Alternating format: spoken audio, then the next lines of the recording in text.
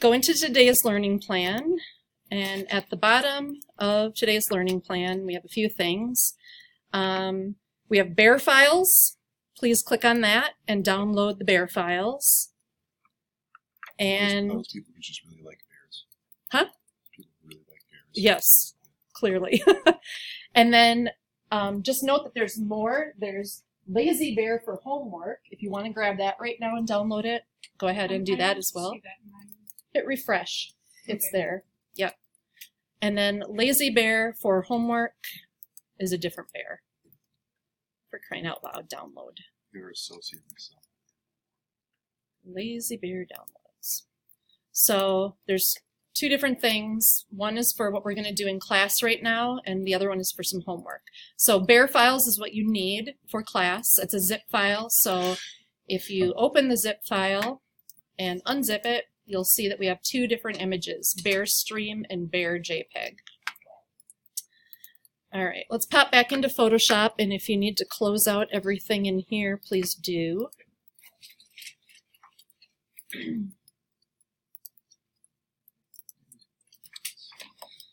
Okay, in Photoshop, we are going to open those two files that we just downloaded.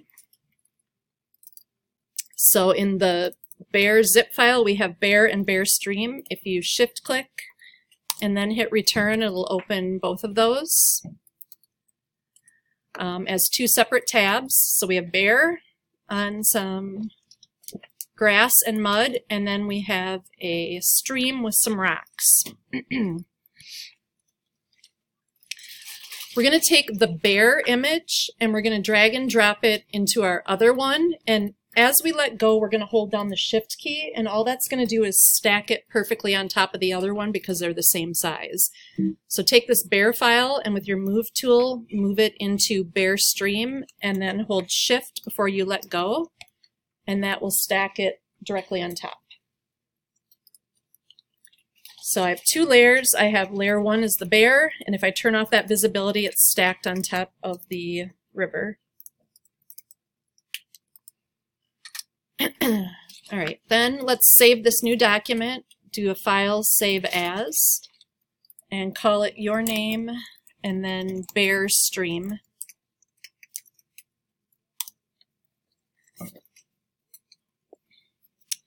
Okay, so our goal is to make a composite of this bear standing in this stream.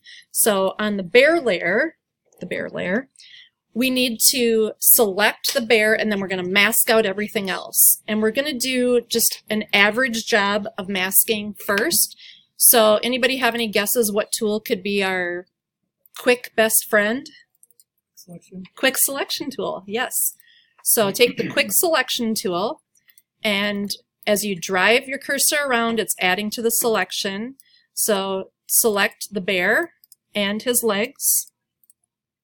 And then what you don't want in the selection is the green space between his legs. So you might need to make your cursor a little bit smaller and hold the Option key and try to get out that green area, a little bit of it anyway, between his legs. So the size of your cursor as you're making the selection, and then Option to take away from the selection if it got to be too much. Don't worry about getting this perfect at all, but you can see in general, I have these green spaces, these big ones between him that are not selected. So using the quick selection tool, just get a decent rough outline around our bear.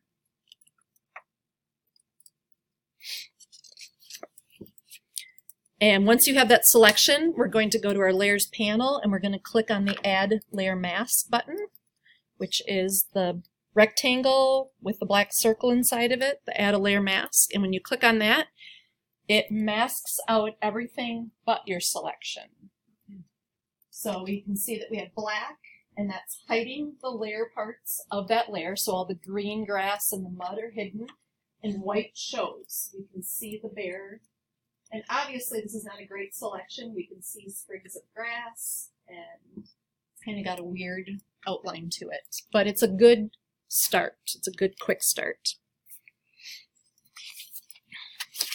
Can definitely see some areas that need attention. And if you ever want to see it without the mask or just temporarily turn the mask off, hold down the Shift key and click on the mask layer itself, and that temporarily will turn it off. So Shift and clicking on the mask turns it on and off. So if you look at the bear's back foot, it's not really dug out. It's the fact that this green piece of pine tree is in front of it, but when we look at it this way, it kind of looks dug out. So in the real world, when you're fixing this, you'd want to add his leg back in there. And then where you see pieces of grass, obviously you need to fix that up. All right. We are going to clean up this mask a little bit. So another way of looking at your mask, if you want to see what it looks like, is hold Command. I'm sorry, not Command. That loads your selection. When I Command clicked on the mask layer, notice I have the marching ants. That's not what I wanted. So I'm going to Command D to deselect. Option clicking on the mask layer shows us our mask very dramatically. So we have white shows, black hides. And you can see it's kind of it's bumpy, which is good. It's showing some texture, so that's what we want. But we want to clean up this mask. So Option, click on the thumbnail, returns us to our normal view. Make sure that we're in our default colors. So the letter D will switch your foreground color to black and white.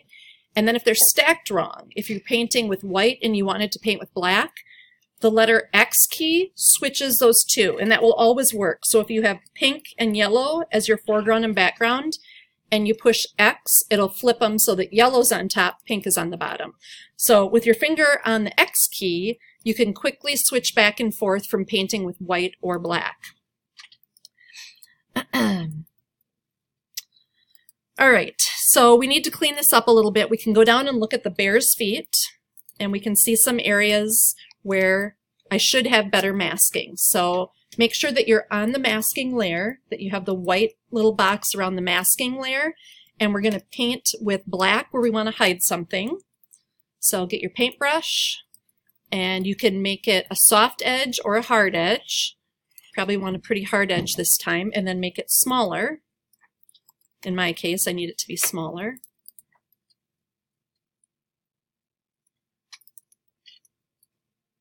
And we're just going to paint in here with our black to get rid of some of this grass that's showing through.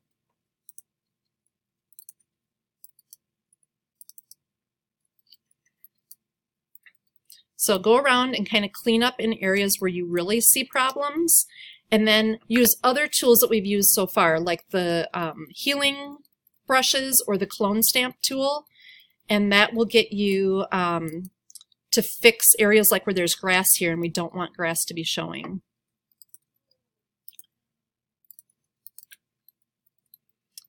So the clone stamp tool, I'm going to get rid of some of this grass. Whoops. What I just did was I was trying to use the clone stamp tool, and I forgot that I was on the layer of the mask itself, not the layer of the actual bear. So when you're going to go and clone and paint bear hair over top of this green grass, make sure that you're working on the photo layer, not the mask layer.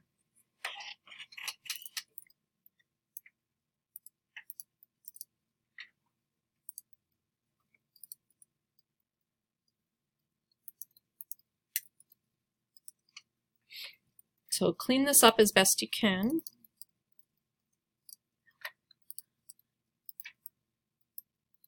All right, what is wrong here? Flow, opacity.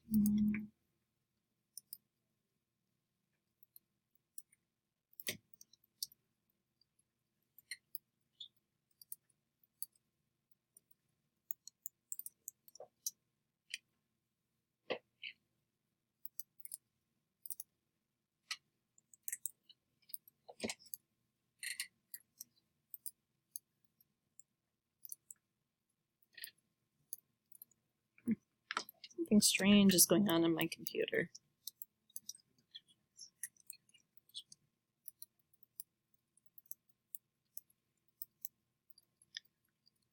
Okay, so work around and just get the obvious parts where you see grass. It doesn't have to be perfect because the main lesson here is actually something else. And then when it's the mask that you want to work with, make sure that you have the mask selected and that you're painting with black and white as needed to get rid of the masking.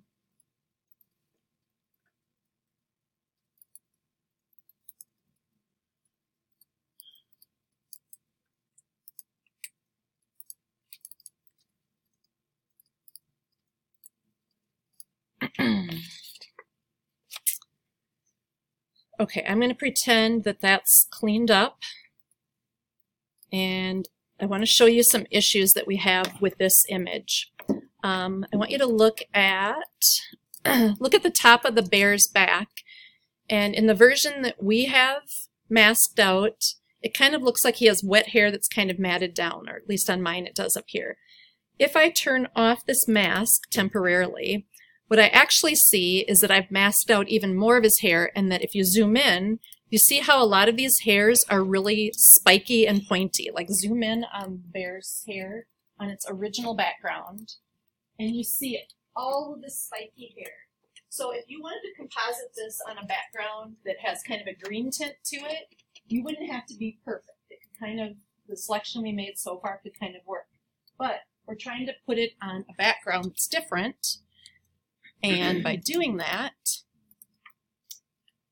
especially here, we have white background. So if we left all those spiky pieces showing and the green behind it, it would look really fake.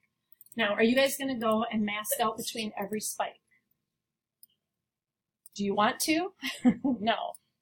If you had to, there's a better way of doing it. So we're going to learn how to add some of those spiky hairs back in without actually taking our selection and going around and masking around every single spike, which would take forever and a day. All right, we are going to create a custom brush, and it's going to be in the shape of a hair. So, All right, we've already looked at our hair. If you forgot what it looks like, shift click on the mask to turn it off momentarily and see all these spiky hairs. That's what we're going for. So we're going to make a new layer to build a custom brush, and we're going to make a new layer, click on the new layer button, and then rename that hair test, just so we know what we're working on.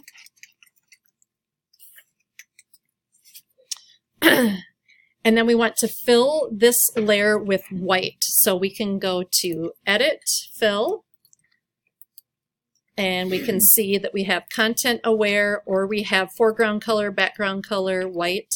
Our background color is white, so you can choose it there and say OK. That filled that whole layer with white. The other thing that you can do is Option Delete fills with your foreground color. Command Delete fills with your background color. So keyboard shortcuts to do that same thing, but we want to fill this whole layer with white.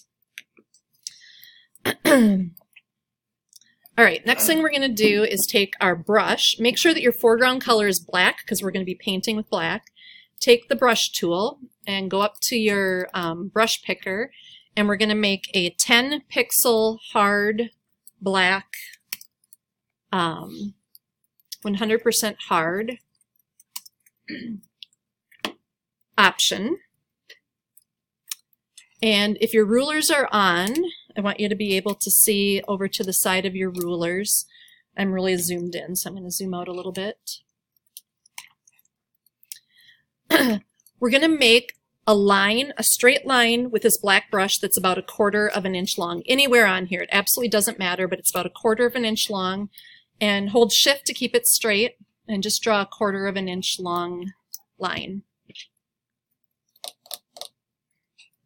If you see your rulers at the side here, you can see I went down about 1/4 inch, so it's pretty small. Then you're going to want to zoom in on it, and you're going to want to be able to see the top of this. So this is what I got when I drew it originally. Now we're going to switch our color so that white is on the top. So either click on this double arrow to switch foreground and background, or X is the keyboard shortcut that switches those. And now we're going to paint with our paintbrush with white. and we're going to paint white to kind of shave this down and make it a spiky thing. So kind of shave off the edges by painting with white to create a spiky piece of hair, basically, is what we're doing.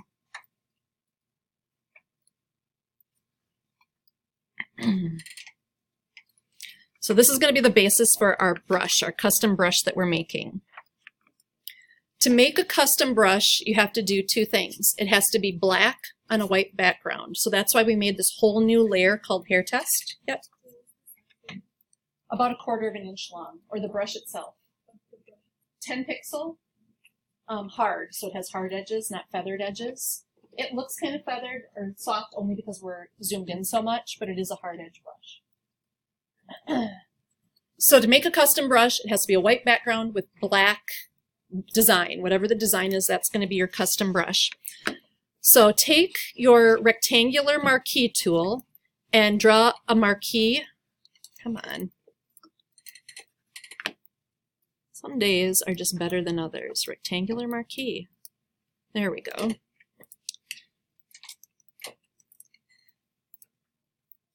Draw a rectangular marquee around that hairbrush that you just made.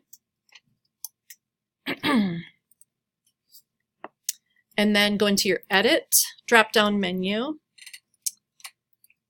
And about 3/4 of the way down or 2/3 of the way down, we see Define Brush Preset. Click on that. And it's going to show you a preview of the brush, and it's going to say, what do you want to name it? We're going to name this one Bear Hair. And then hit Enter. Go up to Window and turn on your Brushes window so that we can see it.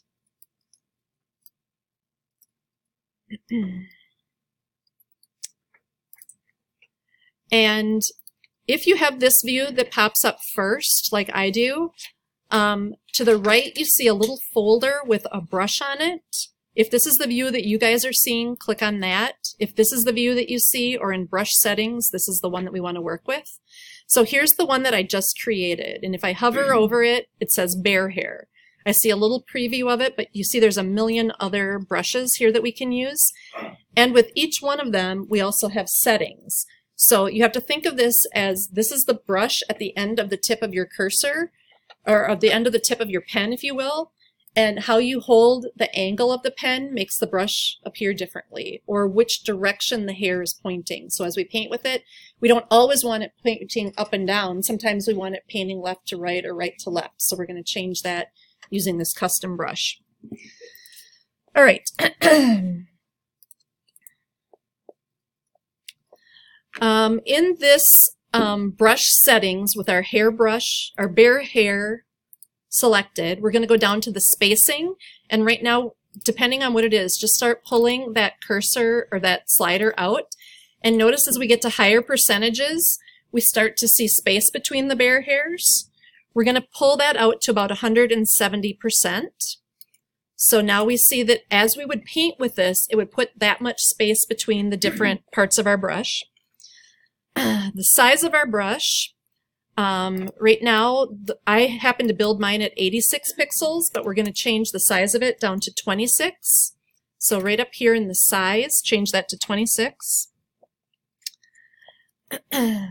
Shape dynamics. Over here on the left-hand side, we see some boxes. This is a lot like we did with type last week, where as we check them, they're being applied. So turn on or click the shape dynamics box. And when you do that and select it so that it's highlighted, once it's highlighted, we see different options here. We see jitter, angle, and roundness. We're going to leave them at the default values, but I want you to pull around with this and see how your preview changes. So angle jitter, instead of every one going up and down, if you do it that way, it almost looks like barbed wire or something. It's very randomized. Roundness jitter makes it softer, not those spiky ends. And then the size jitter, as we get dramatic, do you see how it changes the size? Not every one is 26 pixels tall. Some of them are smaller. So that randomizes the size, whereas if we leave it at 0, they're all going to be the same size. All right, scattering, if we click on that checkbox and highlight that also, we can change the scatter. So if you pull on your slider, you see how it behaves. At 0, all of the bases are anchored, but as we pull to the right, they start scattering from that baseline. That's not going to be a good look on our bear, so we're going to leave that one at 0 also. Cool thing is you can kind of pull these around and see how they react, but know that there's all these different things within the brushes. If you click the check mark to activate it, it's active, and then if you highlight it, you get your options for it to the right.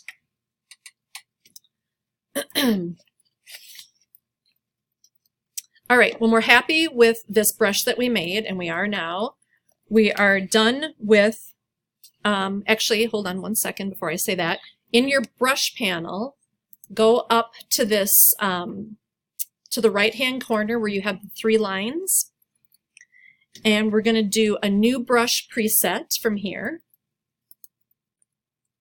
And the name of it is Bear Hair 1. We're going to change that to be Bear Hair Scatter.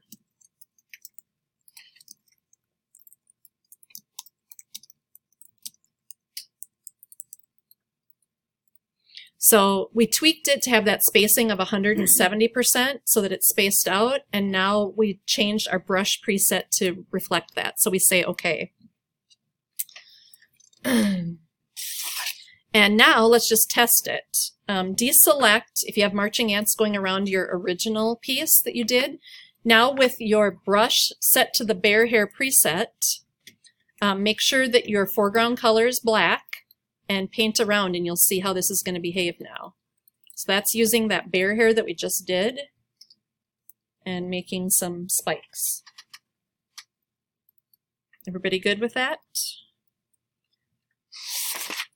I meant to photocopy this section of the book and have it available for you, so I will do that. I'll just do a photocopy of these 6 pages, and I'll have it as a PDF on Blackboard that you guys can reference or print out or use. Everything we've done so far, up until this making a custom brush, we've done before, but making a custom brush is something new. Let me show you another cool thing while we're here that you can do with a custom brush. Let's take the type tool. I'm going to step back so I have more white space here. Let's take the type tool and type out your name in a size that is manageable. I don't know, I got to zoom out here. This might be perfectly fine. This is my name at 100 point type. That's pretty big. I'm going to make it smaller. And I'm going to change to a font that's kind of fun. So I'll pick a font. That's not a fun font. That's a stupid font, but it's good for my demonstration. From here, because it's black on a white background, we can do the same process. We can take the rectangular marquee and select it, and then we can say Edit, Define Brush Preset, and I'm going to call this the Brenda brush, and say OK. And here's what the Brenda brush looks like when you smear around and paint with it, but look how it looks when you simply click once with it. Come on. Why are you not working now? Hair test. In this one, brush, black.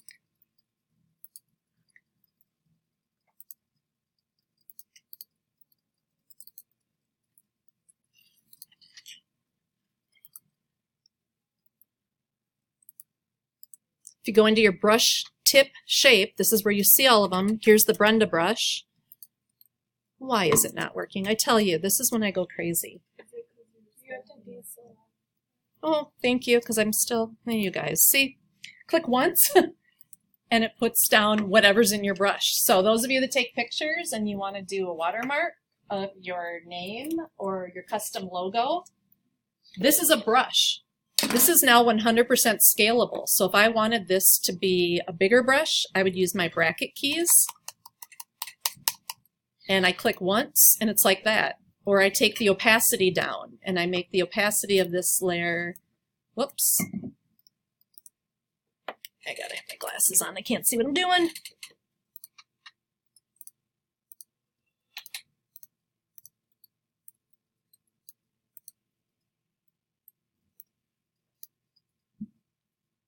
Because this has a white background, it's showing the white background also, but I could go to the layer of the bear.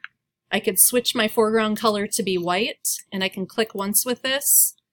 And also remember, this is a mask layer, that's why only half of my name is showing up, but you can stamp on anything. So if you have a logo for your business or your photography, and you want to put this watermark on it, if you want to make a shape of a panda bear and turn it into a custom brush, and every time you click once with that, you have the shape of your panda bear right there, you can do that. That's how custom brushes work. All right, now that I've made a sufficient mess, we can actually go to the hair test layer and dump it. We're done. The only reason we had that layer, white with black, was to make that custom brush.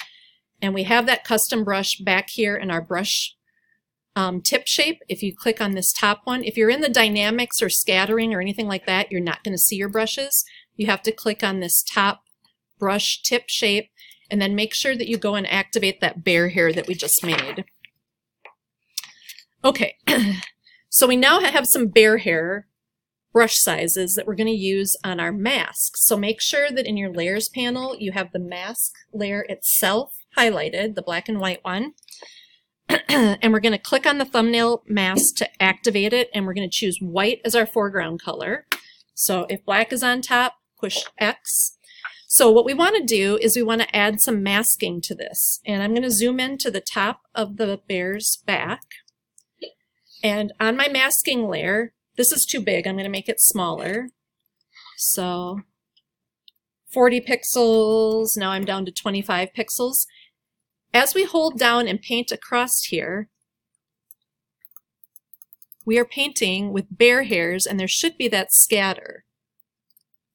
Maybe I need to use that one. Yep, I need to use that one. So if you have two of these, if you hover over them, this first one is bear hair, that's the normal version.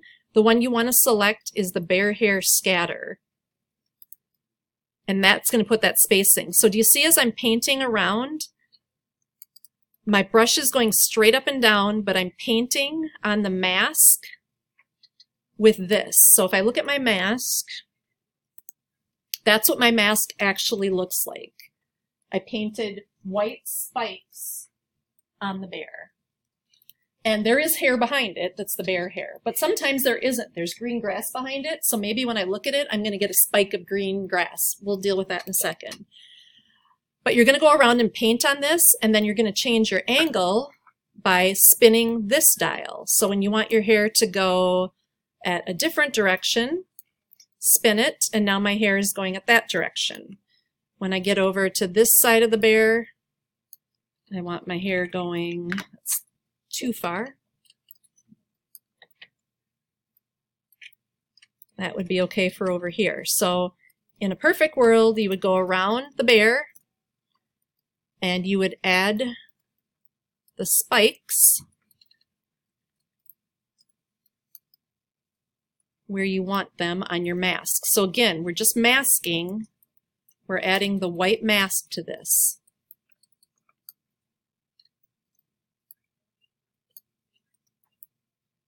Okay, I'm just going to do this top part of the bear and a couple of sides to kind of show you how this works. So you keep turning the angle of your scatter bear hair to get this to mask out the way you want it to. Okay, so that's, we're calling that good enough.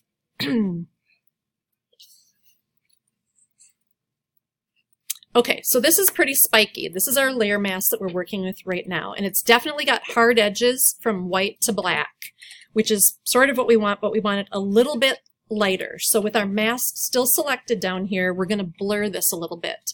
So we're going to go up to Filter, and then down to Blur, and we're going to choose Gaussian Blur, and it's going to give us an amount of blur. Now you can see in the preview how it softened this, that's a blur of 1 pixel radius. If we go up to a 94 pixel radius blur, it's horrific. It just blobbed out the bear. We're going to take a radius of 2 pixels, 2.0. And that's going to give us a little bit of a lighter edge up here on our actual mask. That's actually too blurry in my opinion. I'd back it off a little bit, somewhere between 1 and 2, and then say okay. All right. Doing okay? Let's in the brush window that I just closed. When you have it selected, it's this circular thing right here. You pull that around at different angles and it changes the direction of the brush that you made. So the spikes go in different directions. How do you get that brush window? How did I get what? Brush window. Window brushes, Okay. and then click on brush tip preset in that folder with the brushes.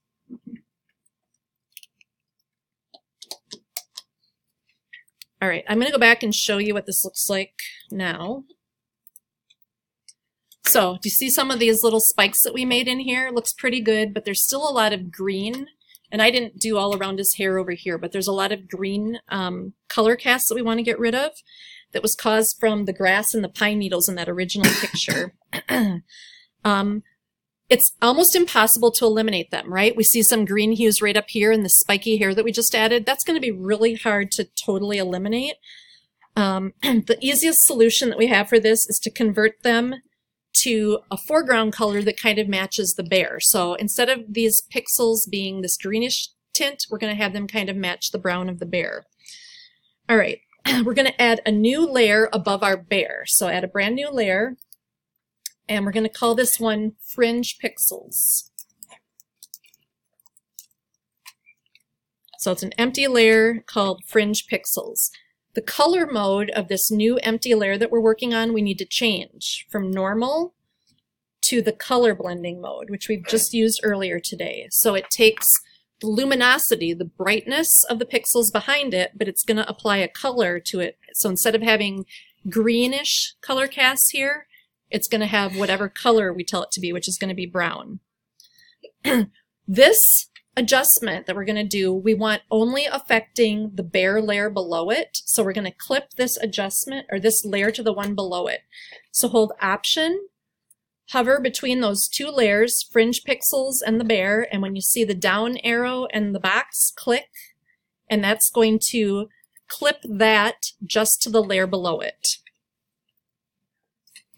So it's only going to be, whatever we do to this layer is going to be constrained to be with inside this mask below it, the white area. If we were to color outside here in the background, where it's masked, nothing will happen. Only the things that we do inside of the white part of the mask are going to be affected. All right.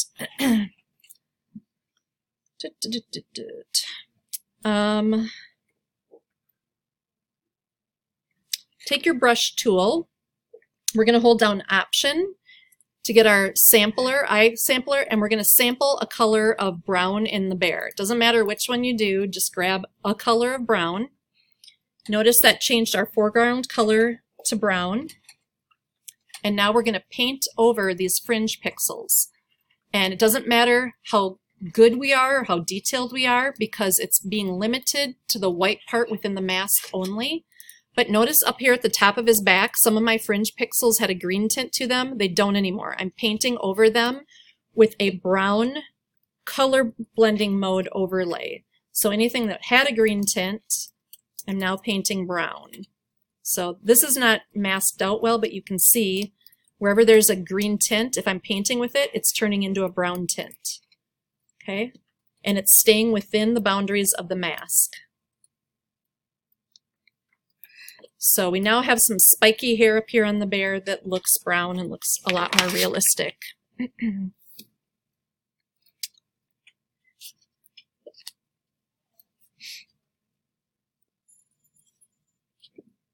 All right, if this looks too fake, the other cool thing about this fringe pixel layer that we created is that we can back off the opacity of it. So right now we're at 100%, but maybe we could pull that down a little bit. and maybe make it look a little bit more realistic. It's not quite as dramatic. So again, this fringe pixel layer, we can tweak it with the opacity. Then let's just look at our whole picture, and let's assume that we did a good job all the way around the bear. There's no green showing through. We added spiky hair wherever we needed it. What about this image makes it still look fake? Lighting. Yeah, the lighting, specifically what? Like, what's missing? Shadow. Shadow. He's like floating on water, right? He's walking on water and there's no shadow or evidence that, it just looks fake. Looks totally composited. So often another step to make your composites look realistic is to think about the lighting and where there would maybe be some shadows. All right, we're going to create a new layer below our bear. So go to the background layer and then click on new layer. That'll put one, no, I did not say delete, I said new. Goodness. That's going to create a new layer underneath our bear layer. And let's call that one shadow. And what we're going to do is, this is pretty easy. We're going to take our brush tool, but we're not going to use the hairbrush, the bear hairbrush. We are going to use a normal brush, a soft round brush that's quite big and that has 100% or 0 hardness, so it's very soft. And then we're going to change our foreground color to be black. And in theory, we could paint, I want to show you how it looks poorly. We're going to paint underneath the bear with black. Ooh, there's a shadow. That looks great, doesn't it? What do you guys think? Good enough, right? Not so much. Looks pretty fake. So a couple of things that we could do. This layer that we just painted in is at normal blending mode and 100% opacity. So we can play with those two things to make it look more realistic. We can change the blend mode. And if we don't know, the cool thing is we now get a preview. We can just kind of rotate through these until we find one that looks okay. Soft light isn't bad. In the book, they say multiply. I don't know about that. But if we did that, we would then back off the opacity heavily. And again, how big you painted that shadow area, maybe you redo it and it's not quite as big. But you have to do something to make it look natural, okay? You have to change blend modes and or opacity. But by doing this, we took a bear and it looks fairly realistic, especially if we'd done a good job of cleaning up all around him. In the areas of the top of the back where it was way impossible to get masking around there, we created our own brush, and then we painted that brush into the mask itself. We made the mask jut out with spiky hair. That's what we were doing on that. And then the fringe pixels, we painted with that color opacity, or the color blending mode in brown to kind of make them have a brown look versus having the green tint from the original picture. So again, there's our mask, which from a distance doesn't look like much, but when we zoom in, we see that's the hair that we put in. Okay, so that is another specialty mode of masking that I wanted to share with you. Whether it turned out perfectly or not, don't worry. I wanted you to get the idea. And like I said, I am going to copy and get these directions up in Blackboard so you can refer to them. Your in-class homework that I want you to work on before you leave is Lazy Bear. And if you already downloaded Lazy Bear, you'll see that this is what he looks like. I'm just going to open because I already downloaded that.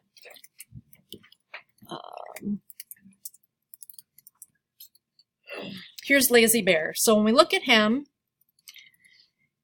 he's got a few spikes, not a lot. He's kind of got a fuzzy edge. You might need to add a few spikes to him to make him look realistic. But what you're going to do is you're going to find the background of your choice off the internet. And you are going to make a composite of Lazy Bear in this new scene. So you're going to do the same thing. You're going to mask him out where needed. You're going to tweak the mask a little bit. Maybe do those fringe pixels again where you paint brown over them so that if there is any color cast, maybe there is, maybe there isn't. But then you're also going to think about lighting. Like, where's the lighting source on him? Where's the sun coming from? Anyone? Behind him, right? He's lit up from behind. So in the real world, his shadow would fall, in front of him. So when you put him in a new background, do that shadow idea too. have fun with this. I've seen this dude sitting at the Taj Mahal. I've seen him sitting on a toilet. Funny things. Just kind of have fun with it, but really practice your masking techniques and the idea of changing blend modes and shadows to get it to look natural. Okay? There's a Dropbox for him. This is due by the end of class. You have to do this before you leave. Now, I need to pause. This is your Lazy Bear homework.